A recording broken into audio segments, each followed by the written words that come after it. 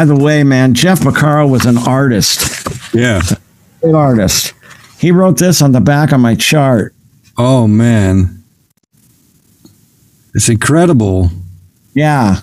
Man, it's such an amazing drums part on that song, man. It's better than Rosanna. How he plays the halftime shuffle on that song, man. It's incredible. It's so smooth. It was either myself or Greg Matheson that named that groove. We called it a funk-a-shuffle. Yeah, man. Funk-a-shuffle.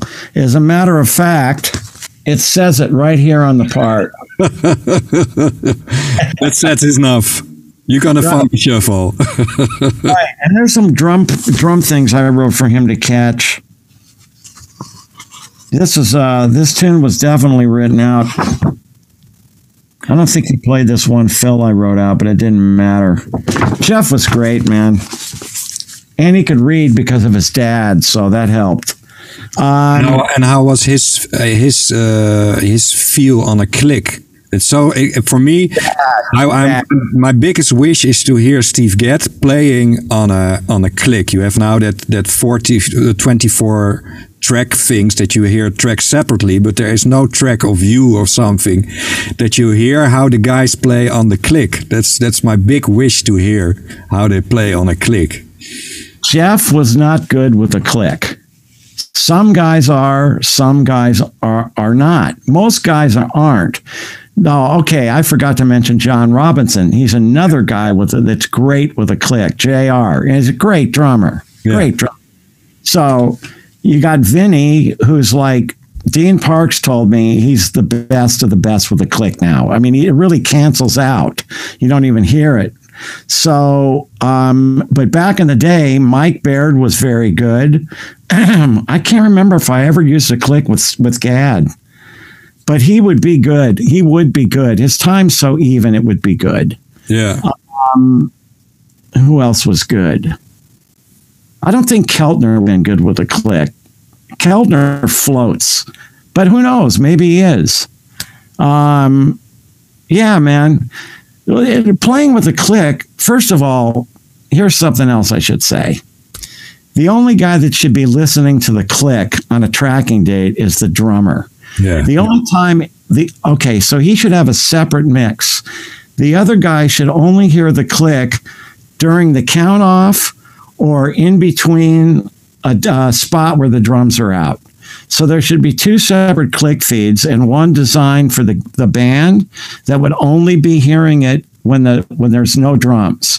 But other than that, it should just be the drummer listening to the click, because when we listen to the click and the drums, who do you go with? The click or the drummer? Yeah. You know? Sometimes the drummer will be early. Sometimes he'll be late, typically early. So who am I playing with? I've got to tune the click out and go with the drummer. And it's just an extra thought process I don't want. So, the click, to me, that's the way I would do it. If I ever record tracks again and it's with a click, only the drummer's going to hear it, and the band will only hear it when there's in sections with no drums. So with the JEFF PORCARO song, the click is more a reference. It's not so important because he had such an incredible feel, I think. Yeah, he was not good with a click. It wasn't worth it. It wasn't worth it. I'd just let him.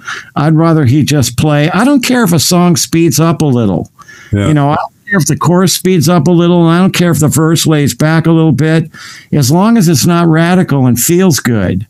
And as long as everybody's coming in on one when they're supposed to, So we knew Jeff's groove so well that on record dates, I knew where one was coming, all the time, because I knew his feel. You get used to the feel, and you get used to their groove on the hat for different styles of music. When I walk in, I see Ed Greene's playing drums. I know how the 16th tilt's going to be. Wow. He slightly tilts the 16th when it's a 16th, supposed to be kind of 16th straight. He still slightly tilts it. And since I'm playing rhythm guitar, I go with his tilt. Yeah. So I When I walk in the studio and I see who's playing drums, I go, okay, if it's James Gadson, I know where his tilt is. Harvey Mason, I know where his tilt is. So for every different drummer, as soon as I look at him, I go, okay, I know where this is going to be. But and that's where's the tilt of Mr. James Gadson? He nice. It was a good tilt, a good R&B funk tilt. Nice, sweet. Yeah. It's an underrated cat, man. And it's one of my favorites. It's Steve Gadd, and then it's James Gadson. Gadson's just grooves, man. Yeah. He'd get this shit-eating grin smile on his face when it was feeling real good. And I told him about 2 months ago, I emailed him, and I said, James, when you got that grin on your face, man, I knew we were all in the pocket you wanted us to be in. Yeah. Just get that look, man. Great player. Great player. Ed Greene, too, man. Yeah, and that is such an unknown cat, but he plays on. Nobody knows Ed Greene almost, and I want to interview him also, because for me, always when I hear a record and I say, well, "Who's the drummer?" Ed Greene, man, and he's not such a well-known guy. He is around here. but he did so much amazing stuff. People really have to check him out. Ed Greene, man, he has a backbeat from heaven, I think. Barry White records, all of them. That's a lot of Motown records. Yeah, and also the Fagan things, the AJEFF things. We gotta love this. He only played on one tune, right? I've Got the News, right? I think that was the only tune he played on in Asia, right? One, yeah, and the Nightfly he plays on, but that's the solo record of Donald Fagan. Well, that's my favorite, to tell you the truth. Yeah. What song did they play on Nightfly? I don't know exactly, but I know for sure it's James Gadson, JEFF PORCARO, and Ed Greene on the Nightfly. Okay.